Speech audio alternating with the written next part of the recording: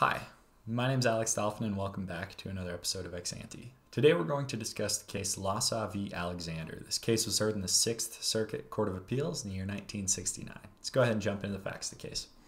So this case is all about the construction of a Memphis City Hall.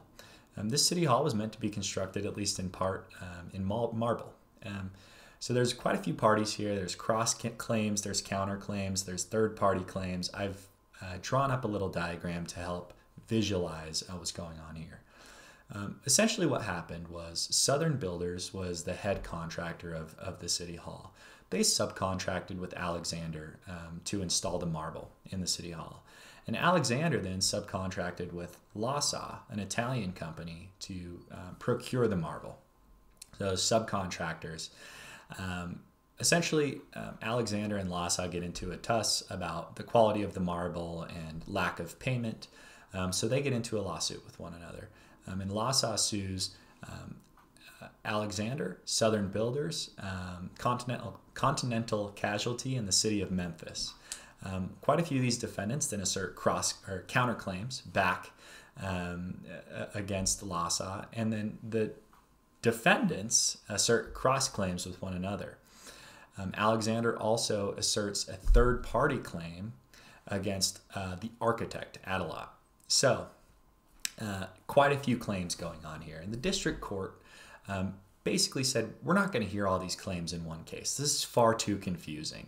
And they don't arise out of the same transaction or occurrence. And that's the key word from the rule, Rule 13, is that these things need to arise out of the same transaction or occurrence. And the district court judge says, well, these don't arise out of the same transaction or occurrence. These are these are different things in a lot of cases. So the cross claims and the third party claims, they're different things.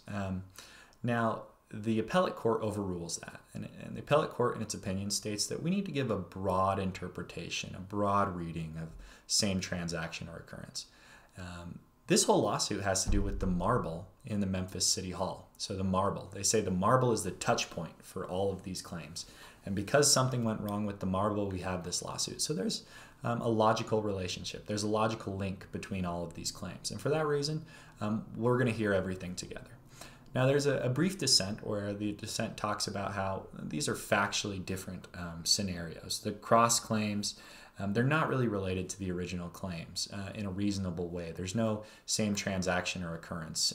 And for that reason, we shouldn't be hearing these all together. But the key thing to take from this case, and then what's in the majority's opinion, is that there's a broad interpretation of what means same transaction, same occurrence for cross claims and third-party claims. So why might be the reason for that? Well, one key reason would be that it will promote judicial efficiency if we can hear all of the claims that have at least some type of a logical link, some type of a logical touch point to one another in a single case. That will allow the judiciary to hear this one case, then dispose of the controversy, rather than having to deal with multiple cases, potentially multiple juries, lots of the judge's time. So it's really an efficiency thing. We're meant to, this rule and this broad interpretation of same transaction or occurrence is meant to promote efficiency in the judiciary. So thanks so much for watching. I hope you enjoyed this video. If you'd like to see more, go ahead and hit that subscribe button. And I hope that you have a nice rest of your day. Bye-bye.